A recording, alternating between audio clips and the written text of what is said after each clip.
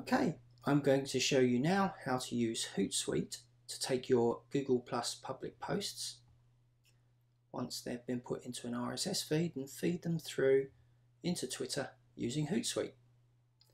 So first of all, you come over here to the settings and look for the RSS Atom link, which is here. Click on this.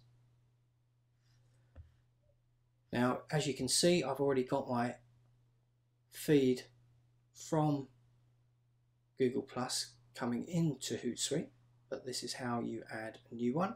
Click on Add New Feed. Now, for full instructions how to create your feed, see my blog post from the 29th of January 2012.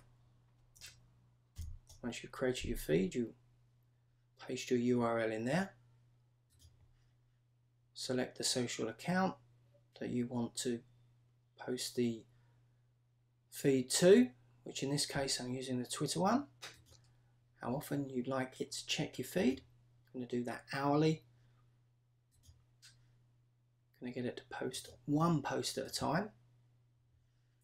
And yes, I would like it to take some text from the post. Of course, this is going to Twitter, so it will be around about 100 characters it will take, plus it'll put a URL at the end linking back to the Google Plus post. I'll also use the hourly Hootsuite's own shortener. That way I'll get all of the stats.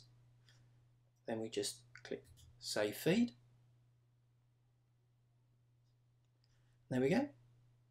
There's my Google Plus feed going into Twitter through Hootsuite. For full instructions, see my blog post at seanclark.com. Thank you.